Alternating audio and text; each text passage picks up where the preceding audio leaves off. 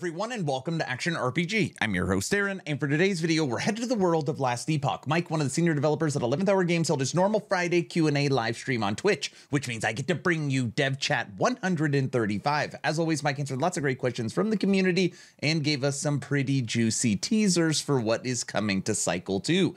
And if you watched or if you missed any part of Dev Chat Bingo on Friday, we had our best bingo card yet.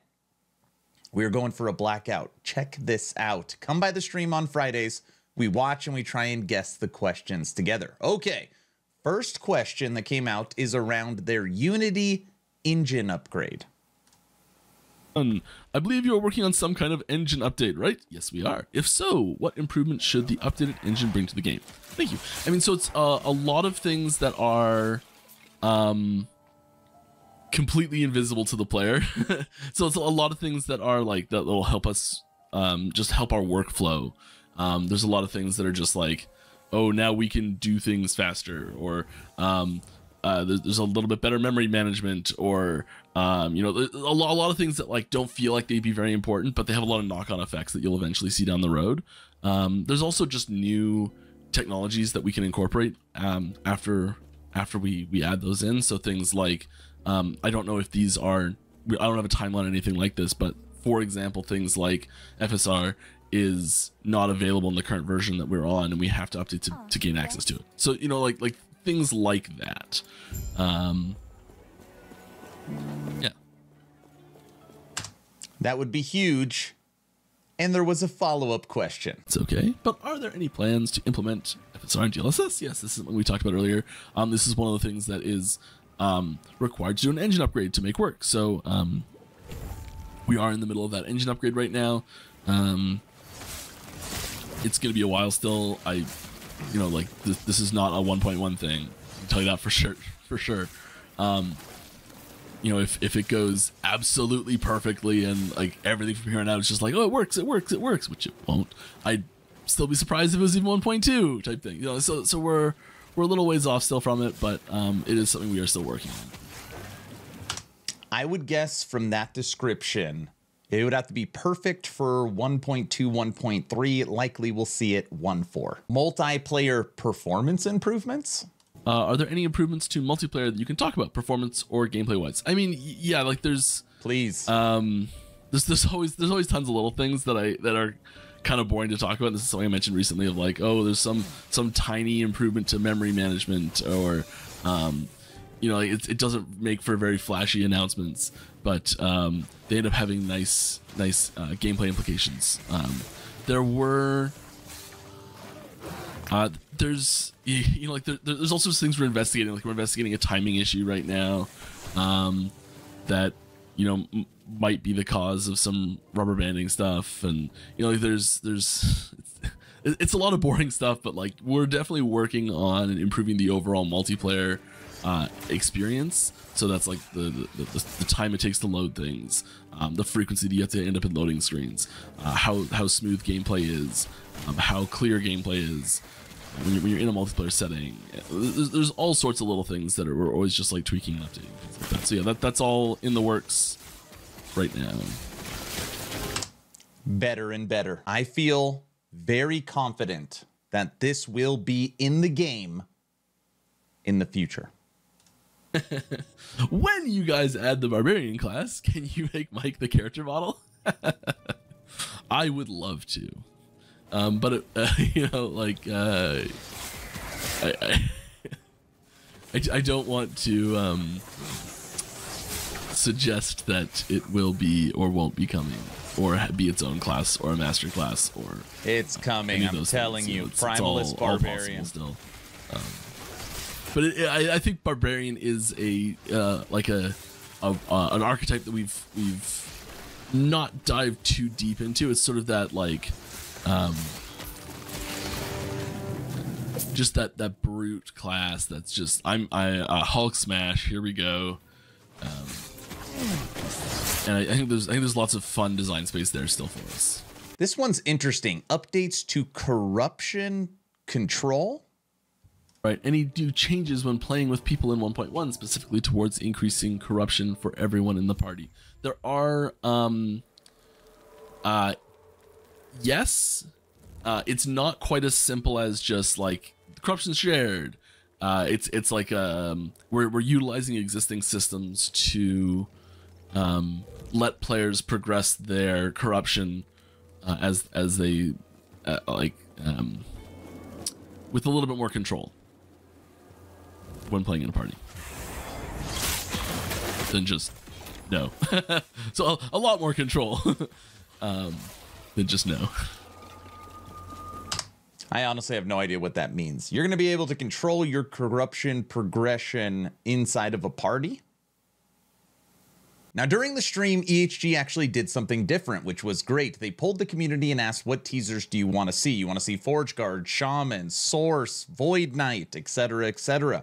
And the two winners from the poll was Forge Guard, of course. I think that's what we're going to start with for Cycle 2, and Shaman. So this is going to be the Forge Guard, and you will notice a trend here.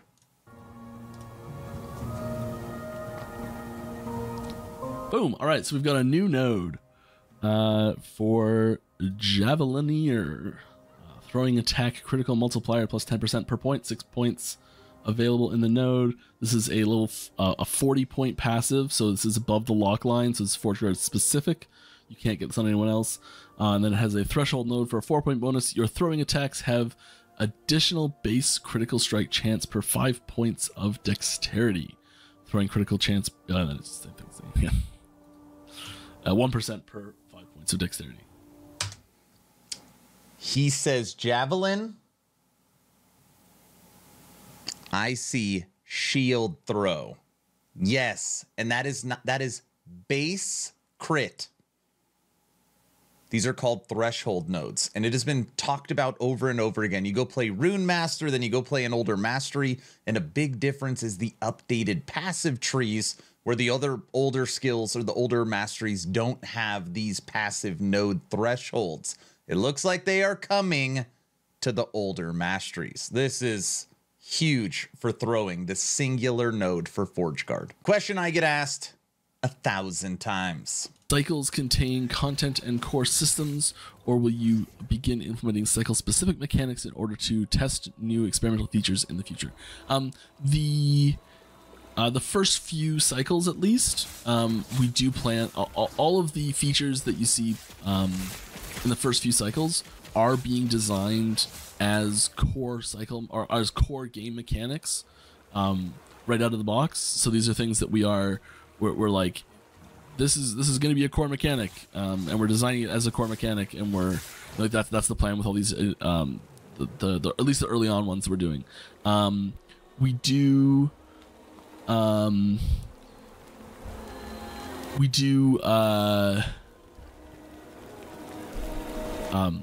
sorry, people are sending me messages. We do plan on having cycle specific mechanics in the future. I don't know when that's going to start. So like, as an example, we've even looked at having temporary time gated mechanics in the poll we sent out recently. I don't know if the poll finished. I don't know what we're doing with the results on that. I hope we can share some of those results. We'll see. We'll see about that later. But yeah, like, so we with our announcement, last big announcement went out. We did also send out a survey to like find out what people want to do with time gated mechanics, temporary time gated mechanics, permanent time gated mechanics for cycle content. So yeah, that's all on the table, and we're very open to feedback on what people want.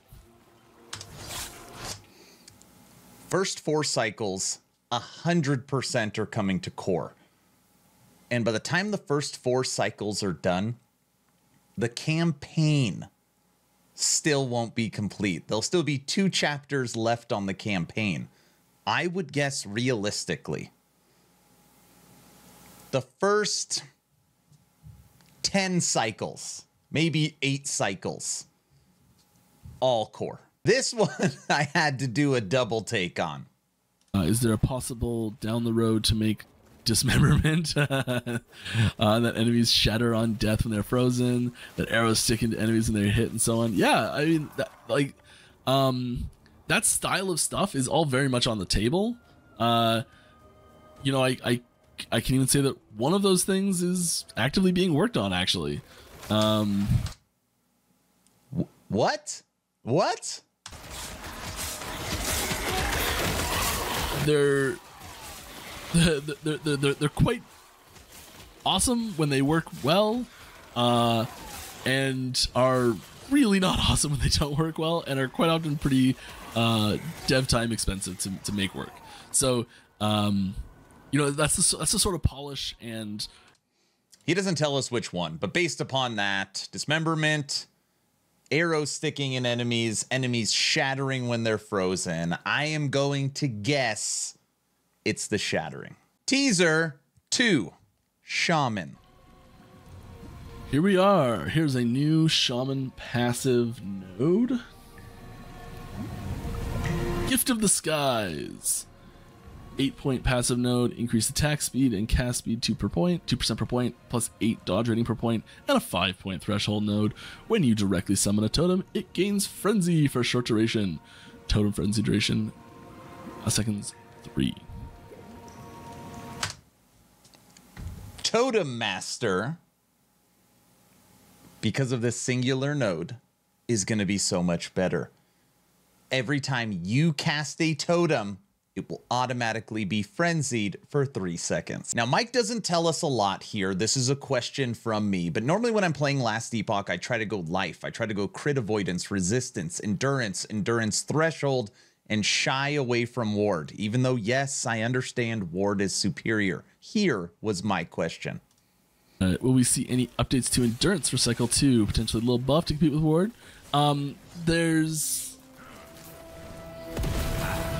You see that smile on his face? You saw it. Yeah, there's some stuff. There's some changes. Less on the like overarching systematic side and more on the specific side. Okay, Mike in the stream earlier said ward is getting a nerf. Or maybe it should be nerfed. He said something like that. I think it's getting reeled in.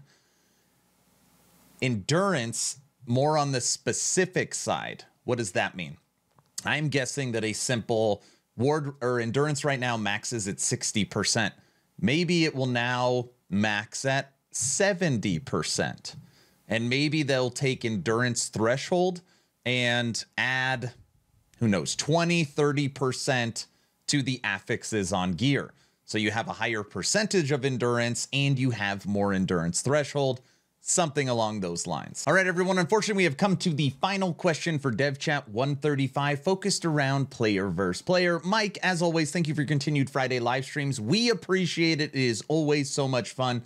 And thanks for all the bingos. 2 asks at the end of the video. Ask number 1, I'm hoping today is the day I have earned your sub. I'm hoping today is the day you make the decision to push that little red button. I would really appreciate it, but of course, only if you think I have earned it. And check out the Patreon. It is the best way to support into the future. First link in the description. Movie night and game night are both coming up. And I guess I have 3 asks. Check out the Action RPG Discord as well. We have multiple voice chats for Last Epoch. We have a community event coming up for Cycle 2. All the news, all the conversation. It is a best place to kick it. I'm done. Hopefully you're entertained or at least learned something. Mike, take it away. All right. Any chance on PvP Arena? I'd love to. We've talked about PvP a few times. It was one of the stretch goals on Kickstarter, so like it's been in the conversation for a long time. I think there's a good chance it'll happen eventually. We kind of tried to emulate a small fraction of the feeling of PvP a little bit in the limited arena that's already there, where you fight a player character style NPC.